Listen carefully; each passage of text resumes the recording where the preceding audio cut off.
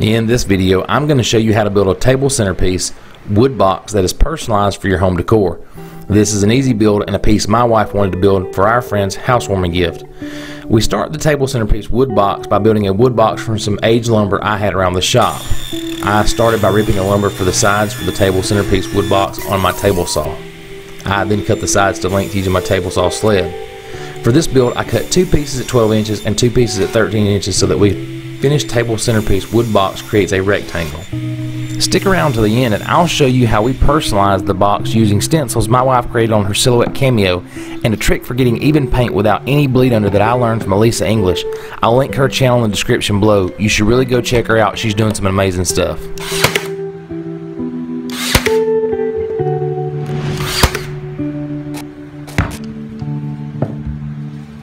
So after joining it, we're going to clean up the glue, and I'm going to take a wet rag and clean those joints up. And it's about right here when I'm laying the rest of my box out that I realize I've created a square, not the rectangle that I intended. So what do? We take it all back apart, remove the brad nails with our pliers there, and then we start to clean everything back up, and then we'll just put it right back together, but this time making a rectangle and not a square.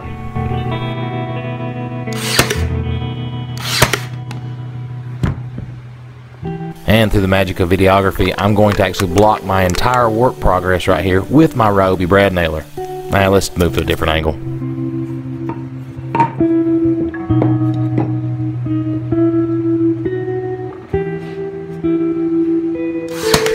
Basically here we're going to glue all of our joints and then nail our table centerpiece wood box together, and then clean all the glue squeeze out using a wet rag.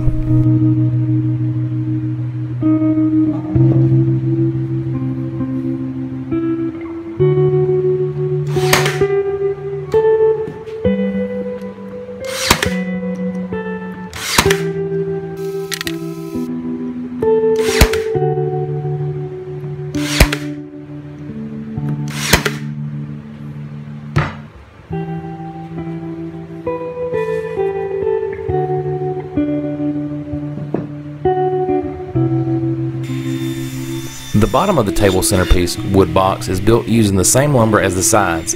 I wanted the bottom to sit flush with the sides, so I measured the inside edge to the inside edge of the box to get the length and then cut to fit using my table saw and cross-cut sled.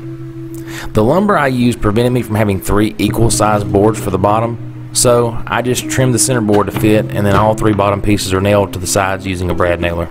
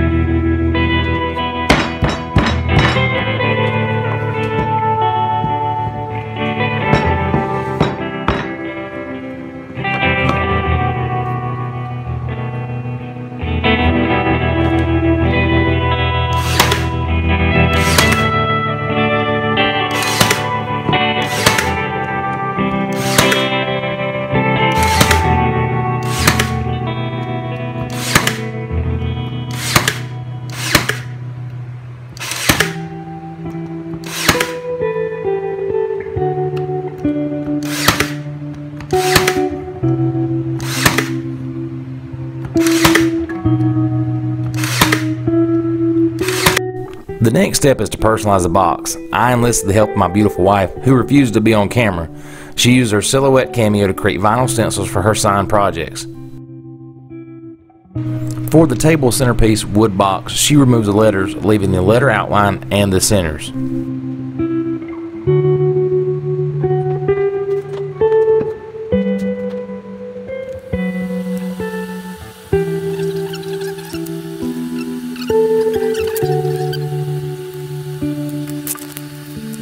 And then she uses contact paper to transfer the complete vinyl stencil in one piece to the box.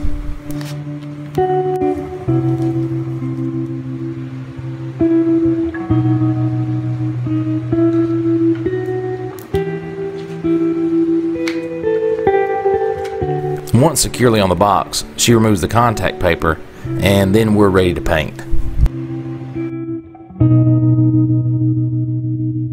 And here you'll start to hear me try to coach my wife on how to do this project, and she politely reminds me that this is not her first rodeo.